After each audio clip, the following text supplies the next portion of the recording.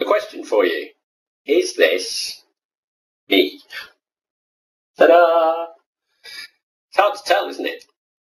But you do know that I am called ePredator.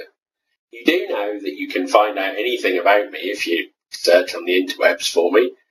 And you do know that this is probably my voice.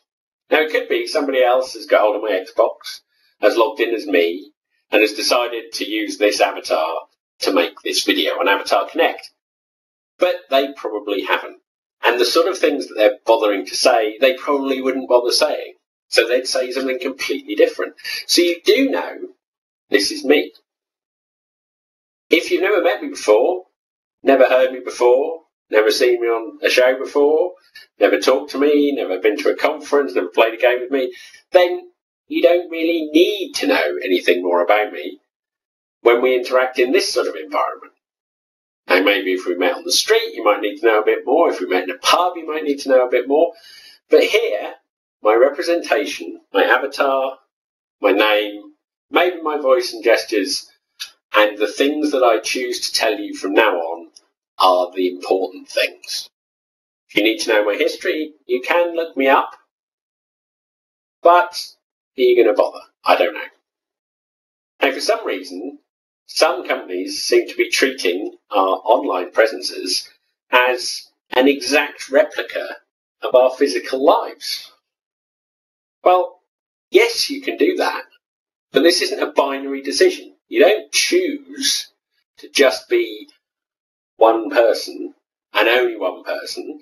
And if you choose a persona, or you choose a way to play a game or interact with a service, or you choose a way to write or act or behave, that doesn't necessarily have to be exactly tied back to your physical location and your physical persona.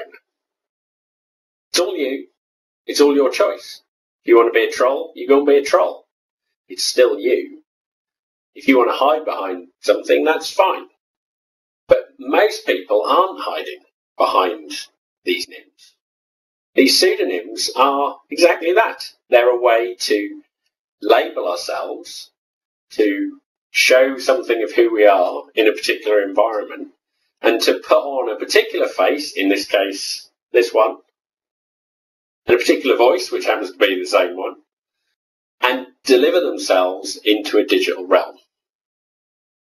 Now, stopping that and forcing individuals to only be their government ID name or whatever they want to call it is detrimental to the future of the web. And if you think it's all about whether people are criminals or not, which is what it all kind of gets labelled as, so whether they're con men, a con man will tell you his real name. He will look you in the eye and then he will steal your money. It's nothing to do with the digital domain. So when they actually want to know everything about you that you haven't necessarily chosen to share with everyone, it's probably because they want to sell you something instead. They want you to choose to part with your money. But the web, digital media, is there for us to communicate as humans, not just to be sold stuff. Selling stuff's important, everyone has to make a living, that's fine. So, I want you to think about it.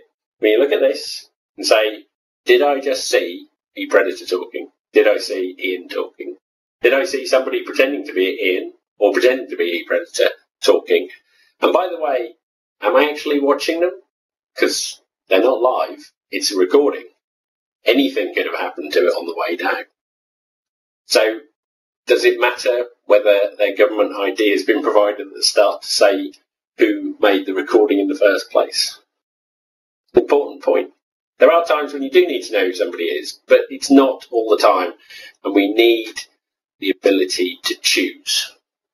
I've chosen to show who I am to everyone, but I reserve the right for me to not do that, and for everyone to have that option to choose different personas and experiment out there on the web.